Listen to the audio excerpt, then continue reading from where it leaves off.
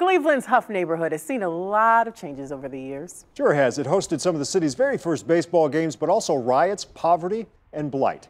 News 5 has told you before about the projects bringing life back to Hough. And tonight, Kevin Berry explains how a new developer is figuring out the best way he can contribute too.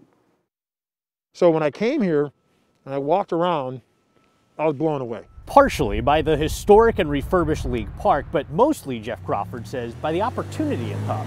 He's the president of Cleveland Custom Homes, which usually builds luxury houses. But Councilman Brashear Jones says expensive homes wouldn't help this neighborhood. We can't continue to have low housing product and very high housing product. We have to, in order to be a stable community, we're going to need to really focus on the middle. So he pulled in Jeff, who also builds what he calls value engineered homes. High quality, not cheap, but attainable. They'll be between 1,300 and 1,700 square feet and will cost about $250,000. We love home building, we're good at home building, but we also use it as a platform to give back and to make the world a better place. And since Hough has so many open plots of land, many of which are owned by the land bank, Jeff says the plan is to build 100 new homes on pieces of land like that one over the next 3 to 5 years. The first one could break ground as early as March, right across the street from League Park. It's very exciting and long overdue. But Hough's Block Club president Cindy Mumford says the process has happened mostly without input from her organization.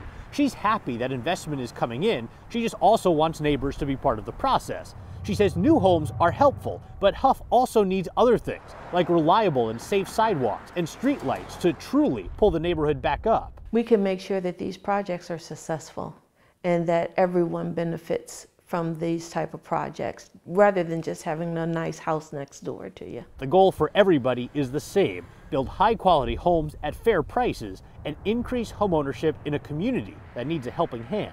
The freedom that gives people to say, you know what, this is mine. It changes a neighborhood. It brings stability to a neighborhood. In Cleveland, I'm Kevin Berry, News 5.